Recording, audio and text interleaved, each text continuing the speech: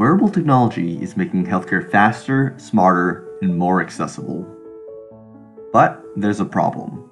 They're uncomfortable. Current body sensors are rigid, bulky, and can't conform to the body's natural curvature, and therefore have been mostly limited to wrist-worn devices. So, how can we solve these problems? Enter the world of electronic tattoos. Unlike typical sensors, electronic tattoos, or e-tattoos, are soft, stretchable, and flexible. They're basically like an extension of the skin, but with tons of functionality for biophysical sensing.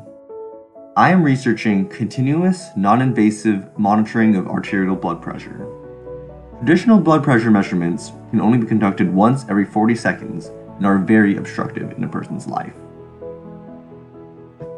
With this new non-invasive blood pressure e-tattoo, I hope to provide unobstructive background monitoring of blood pressure, oxygen saturation, and even stroke detection. Blood pressure trends are huge indicators of cardiovascular health, stress, and sleep quality. Using purely optical methods, I am developing a novel method to estimate blood pressure. Two light sensors measure the volume of blood in the artery by measuring how much light is absorbed or reflected by the blood. The velocity of the pulse is also measured by recording the time it takes to traverse the two sensors. With these two measurements, we can track changes in arterial compliance and blood flow, which are important factors in blood pressure. Currently, I am testing and verifying my results.